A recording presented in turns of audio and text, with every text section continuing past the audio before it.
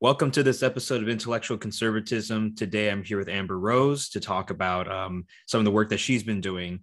And I guess, it's kind of interesting managing a YouTube channel as I'm about to enter a religious order. So I remember, Amber, we were scheduled for, I think, in July.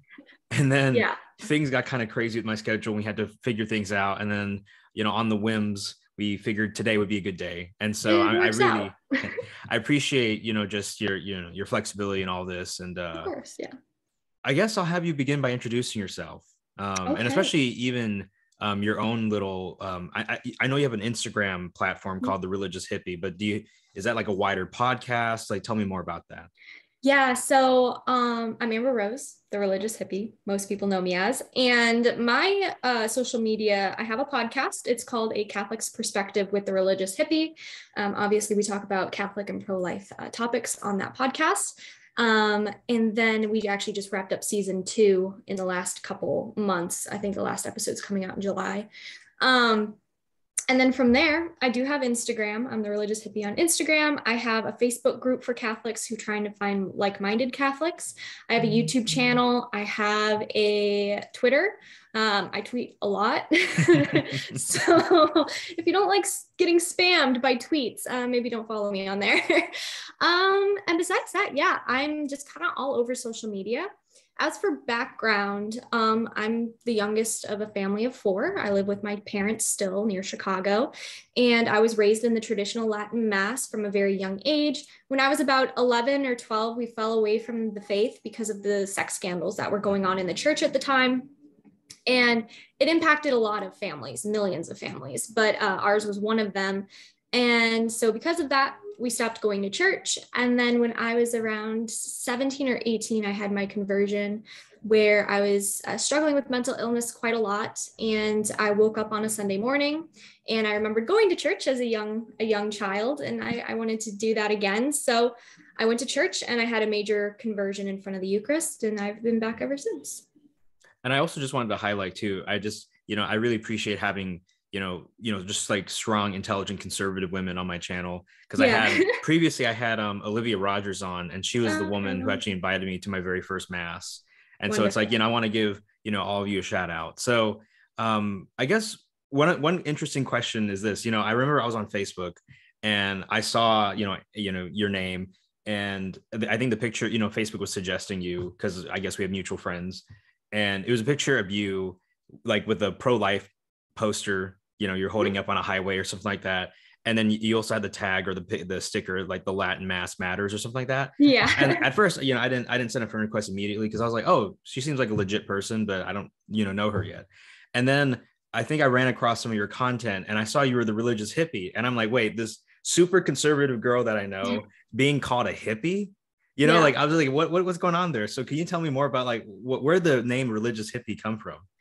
Yeah, I get this asked like all the time. And I'm just like, I feel like I put it in every video at this point. I feel like you guys should know. But the truth is that I probably should put a disclaimer in front of like all my videos. The whole reason it started was because when I was younger, when I was in my teens and I was away from my faith, I dressed like a hippie. Like I genuinely looked like a hippie. I have gypsy genetics. I loved like the long skirts and the crazy tie-dye stuff. I don't know. It was so bad. But my friends nicknamed me Hippie. They were just like, oh, hey, Hippie, like, hey, what's up? And then when I came back into my faith, those same people were like, well, I guess you're like the religious hippie now. And I was Hmm. like, we're going to stick with that. So when I started up my social media platforms, I wasn't really sure what to call it yet. And so religious hippie was supposed to be more of like an in-between name until I find like what I really, really wanted to call it. Um, but then over time, I realized that the religious hippie, the title, brings people in from all different types of backgrounds, ethnicities, religions, because I noticed a lot of people tend to be turned away from the word Catholic. Hmm. They already have their misconceptions about the word, about what it means to be a Catholic, and so they don't take a chance to watch a video about Catholicism because the name is simply in it. Whereas the religious hippie, I talk about Catholic stuff because I am Catholic and I am pro-life and things, but I'm more likely to draw in an audience from other religions and things than just Catholics.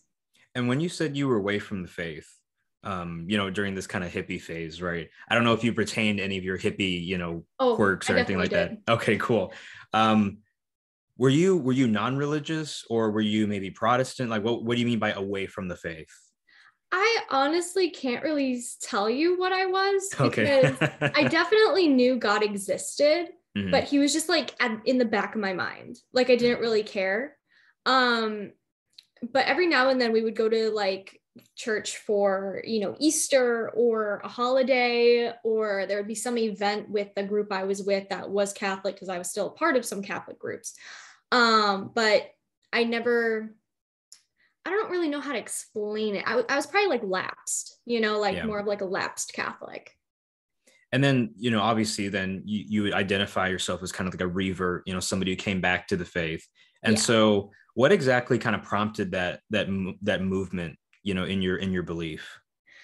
I think a lot of it was I didn't have a support structure. Mm. And Catholicism really offered that support. I had that support when I was a kid because obviously we followed the Catholic Church. And so through that, I had that support structure growing up. But in my high school years, because we left the faith, I no longer had that support structure. So I kind of just did whatever I wanted. I mean, I still had a moral compass, so to speak. So I never did drugs. I never got drunk. I never had sex outside of marriage, and I'm not married, so duh. Um, but I don't know. I don't know how to explain it really. It was Mhm. more like I didn't have the structure. Because I didn't have the structure, it landed me in a lot of mental health issues. And then remembering the structure I had back when I was a kid and wanting that foundation again, that foundation of faith and being sure of like an afterlife and being sure of all these things was really important to me. And so I did a lot of research into Catholicism, and I started actually praying my rosary Mm. and doing those things. And I realized like this is truth, like this is it. Um, and I researched other religions too, because I didn't want to be like, oh, the end all be all, like I want to see Mhm. what options are. And none of them were really like foundationally solid. They all had something wrong with them that kind of was like, well, Protestantism keeps splintering. Orthodox don't believe in a hierarchy. So there's just chaos when it comes to, like, well, they don't believe in the Pope. So there's like chaos when it comes to like leadership in certain areas. So Mhm. I really clung on to Catholicism because it was the religion I was raised with, but also because it was true. Yeah, it just made more sense. Because you were really attracted to order then, like Mm-hmm. if we could put just a nutshell on it. Okay, Right. that's very fascinating. So, and I've seen now that you've obviously with if we can call it a ministry, right? It's not just bound to like being online and making tweets and Instagram posts, and Right. it's actually, I've seen you actually go around to different parishes and give talks. So what's Yeah. that been like to kind of share your story in front of other people? It's scary. I'm going to Mhm. be honest with you. It's horrifying because most of the people I've shared my story with are people around my age, Yeah. probably more like younger. I've shared it with teenagers. I've shared it with eighth graders. I've shared it with like 19-year-olds, a big wide spectrum. And I have a lot of like parents that also sit in on the talks that absolutely love it and come to me for Mhm. advice. And I'm like, this is amazing, but it's horrifying being this out there with people, this vulnerable, because I'm a very private person in general. I always have been, even like before I came back into my faith. And even though I know it's important and this is what God's calling me to, it can still be very hard when you get those people who attack you and attack your own journey and attack your relationship with Christ, because maybe they're going through something themselves. Again, haters will be prayed for. That's what's my own little slogan. Um, but I find it to be very, very scary at first because you don't know who's listening. But then the other side of that is you don't know who's listening. Like there might be somebody in there that might look bored, but then later they take it home with them. They sit with it for a while and they're like, wow, I can really apply this to my life. Or I have some young adults who come up to me afterwards and they're like, what you said about this, like this really spoke to me. Like this is what I'm going through right now. Do you have any advice for like certain things? I think the Q&A sessions are probably my favorite though, because Mhm. that's really when they get to ask me, specific questions that regard to what their situation is, but I've been through something similar. I don't know if that makes sense. Yeah. Mhm. Yeah. I mean, how do you feel if somebody called you like a Catholic influencer? Do you like that, or do you accept it, or what are your thoughts about that title? See, my producer and I fight about this all the time because I'm like, well, technically I am a Catholic influencer. And he's just like, yeah, but it sounds trashy. And I'm like, I know. Because when you think of influencer, you think of like this white girl with like overpriced scrunchies and like, you know, horribly made products. You don't think of like a Catholic person spreading faith. And so there's kind of like, again, misconceptions about the word influencer, which I'm like, technically I am, but we call myself like a communicator for Catholicism is technically what we call me, but yeah, Catholic. Communicator for Catholicism. I kind of like that. So here are my last two questions, right? So obviously I want to talk about, you know, your pro-life kind of, I mean, you're very vocally pro-life, and that's awesome to see. Thank you. You're not ashamed of it. And, you know, it's really awesome to see like women in the pro-life movement, because people often have the stereotype, you know, it's just guys, you know, old white men, what have you. And then obviously we're going to talk about Latin Mass as well. But first, you know, I guess let me ask you, why are you pro-life?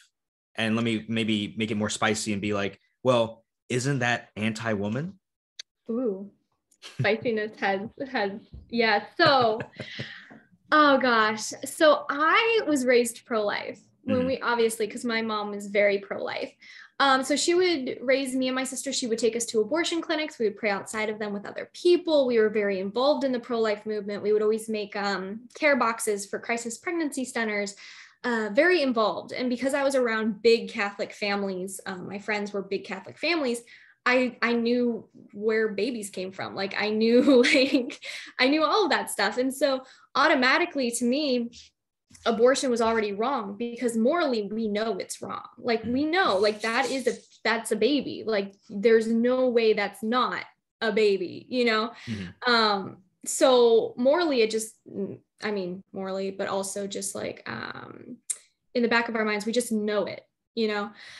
And so I was raised pro-life. I never wavered on those views, though I never really stood up for them once I was in high school because I didn't really know much about the abortion industry. I didn't really know much about the pro-life side of things. All I knew was that abortion was bad because it ended a human life, which I suppose is all you really need to know to be pro-life.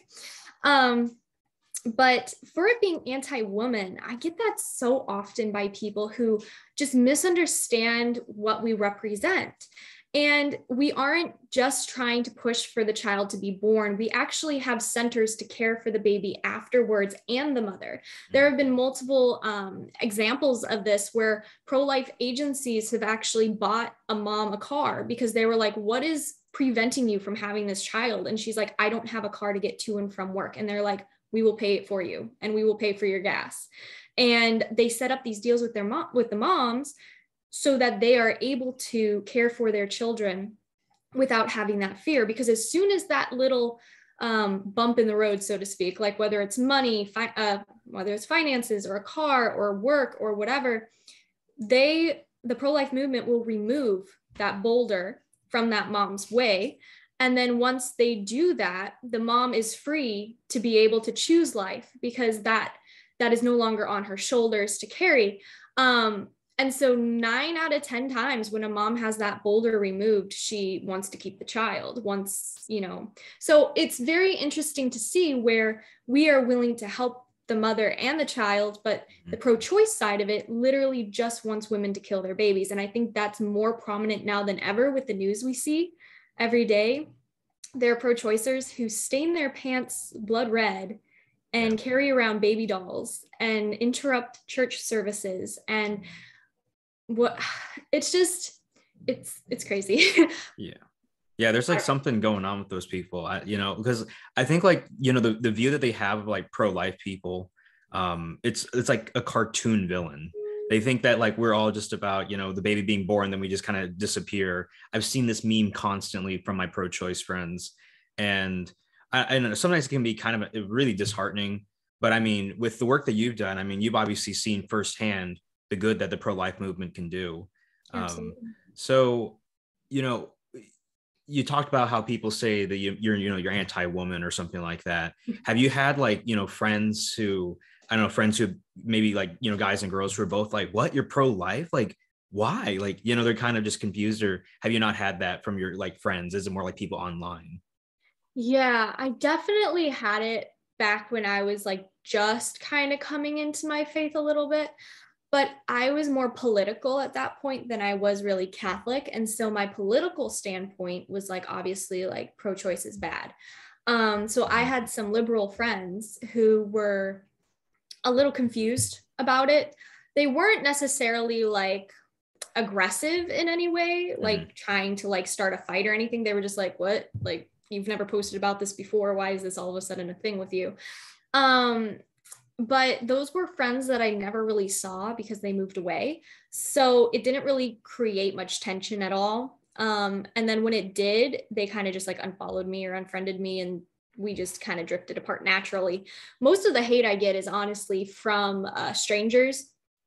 And most of it actually comes from men, believe it or not. Wow. Not from women. I've only gotten maybe like a handful of hate. I mean, obviously over the last 2 years, it's been more than a handful, a giant handful of women hate comments about being pro-life compared to like the mountain-sized amount of insults I get from men pro-choicers, male pro-choicers. Yeah. Yeah, well, I don't want to psychologize into that, but that's kind of there's a lot that's sus, if you know what I mean. So, last question. So the Latin Mass, right? Obviously, something that you really love and care about, and honestly, I can say too, like I've gone to a Latin Mass multiple times in my life, really enjoyed it myself. But obviously, it's not about me, right? I love how with the Latin Mass, it's really about the Eucharist, right? And everyone kind of goes in the background to Christ, and especially the priest who is serving, in the person of Christ to us, or actually, well, as the mediator between us and God. So I wanted to ask you, what does the Latin Mass mean to you? And I know that's kind of like a softball question. It's like I'm sure everybody asks you that, right? But like, I just want to hear, from someone who is, adores and loves Latin Mass. What's that like for you? Yeah, I think the main thing, especially, is that it's the Mass that the saints were constantly going to. Saint Padre Pio said the Latin Mass. Saint Therese of Lisieux went to Mass, the Latin Mass. Saint Catherine of Siena went to the Latin Mass. Like just Saint John Vianney. So many amazing saints went to the traditional Latin Mass because that was the only Mass at that time. And it was the universal language. Nowadays, people will say Latin. Nobody knows Latin anymore. And in reality, if we only kept the Latin Mass, I'm not saying Vatican II is invalid. I'm not saying that. But I'm just saying, if we only kept the Latin Mass until now, still be the universal language of the church. And it still is the universal language of the church when you go to other countries and things of that nature. However, it is so disheartening to see so many people try and get rid of it, especially when we were completely fine and it's been fine for thousands and thousands of years. And I'm always thinking to myself, I'm just like, I'm not saying Novus Ordo is invalid, but I am saying there are definitely a lot of liturgical abuses that happen in the Novus Ordo, and I've witnessed many of them. And as a Catholic, seeing that really disheartened me, and seeing how much disrespect certain people have for the Eucharist. No wonder, 70% of Catholics don't believe in the true presence anymore. So when it comes to the traditional Latin Mass, the reverence, the dress code, everybody tends to just take it more seriously because that is the environment that they're in. The church has beautiful architecture. The music is Gregorian chant, no guitars, no drums. It's very solemn. It's very holy. And because people feel that when they walk in, there's conviction about what they wear and how they speak during Mass and things. When I go to a Novus Ordo parish, I go to a very beautiful Novus Ordo parish and a very reverent one as well. But when I go to a different Novus Ordo parish, there are people talking so loudly during Mass. And I mean, I'm fine with babies crying. Babies crying, I don't care. But these are like older people who are like saying like hi to each other during the Eucharistic consecration. Like, it drives me crazy. And I'm just like, do you have no respect and no reverence for who you are literally, the miracle that you are literally about to witness? And in the Latin Mass, you really don't get that. You know why you're there. You know who you're in front of, because the priest, the head of that church, knows who he is, in front of. And so I guess just in general, the reverence and the beauty of it is just one of those things that is lacking in today's world, and that my generation is really crying out for. Mm-hmm. I mean, do you have sympathy for people who might say like, oh, but the Latin mass is super intense, right? Or, like, Yes. I mean, because it is intense. I mean, do you have any advice for people who, want to bring their friends to Latin mass, or people who are like, I kind of want to go, but I'm not sure, like, what are your thoughts? Yeah, I definitely have a lot of sympathy, because I went to my first Polish mass a couple months ago, and I was so confused. I'm like, what are they saying? And I knew the mass well enough, the rubrics, to be able to follow along in like English and Latin and Polish. I knew a little Polish, but it was so confusing to me. I'm like, wow, I have way more respect for people who go to the Latin mass for their first time, because that's probably what it's like for them. So I would suggest, if you are a first-time TLM goer, to definitely get a missal. This is, or a red book. I always say you can get them off Amazon. I don't like Amazon, but you might even find them at a local Catholic store if you can find one, or Tan Books has them. And it's a little red pamphlet, little red pamphlet. And in it, it has the Latin to English translation, and it has pictures on it too, so you can follow along with where they're at in the mass. I also highly suggest sitting a little bit in the back or the middle of the church, so then you can follow along with everybody else is doing. That way, hopefully you don't feel as lost, because I know a lot of people want to sit up front the first couple of times, and I'm like, that's totally fine if you want to, but just know you might be looking behind you a lot to see what people are doing, because you'll hear the pews start to creak, and you'll be standing and everyone else is like sitting. Because ask me how I know. And if you want to take your friends with, honestly, I think I did this with a lot of my Protestant friends. I didn't give them a missal. I didn't give them any kind of reference. I just let them sit there and like experience it. And because they had me next to them, they could see, oh, okay, we're sitting now, or okay, we're standing now. And so I would actually bring them up to the front, so that they could see it like in HD, clear vision, 2020, what was actually happening. And they just thought it was the most beautiful thing. They were like, I don't know what the heck he's saying, but this is beautiful. And actually 3 of those friends ended up converting. So it's just amazing. Like, sometimes you don't need words to show how beautiful something is. Sometimes they can understand it in their soul, because that's how God speaks to us. And so honestly, you don't really need to do a lot, as long as like, what you're doing, and you can bring somebody along to experience it. Yeah, it's beautiful. Yep. And also get ready for all the kids who'll be like looking at you and kind of moving around a little bit in the pews. I love it. I was at Good Friday service, because we don't have mass on Good Friday. They do the stripping of the altar. Yeah. And there were it was like a 3-hour long service. And these 2 little boys, they're the cutest things. I always sit next to them when I can, because I always see other people get really impatient with them and like get up and move. I choose to sit next to them because I love kids, and I want the parents to know that they're doing a good job, and like their kids are nothing to be ashamed of, no matter how crazy they are. And well, they crawled over me a couple times, used my leg as like a race car for one of their race car track, and, and stuff. But it's interesting to see how kids perceive things, because they would do that during the homily. But then when mass would start again, it's like they just instantly knew, like, oh, that's Jesus. And they wanted to see. So I would sometimes lift them up, put them on my shoulders, and they could like see. And it's just really cool to see how it affects kids. Yeah, Amber, that's beautiful. So where can we find your content? So I mentioned Instagram. I think you said Twitter. Where else? Yep. I have a YouTube channel, The Religious Hippie, on everything. I'm on Instagram, Twitter, Facebook, and then of course my podcast. And you guys can also find all of that on my official website at thereligioushippie.com. And that's HIPPIE.com. Yep. And I'll have all those links in the description. But Perfect. Amber, thank you so much for just, your graciousness in all of this and taking the time out of your day. Of course. Thank you so much. It was a pleasure.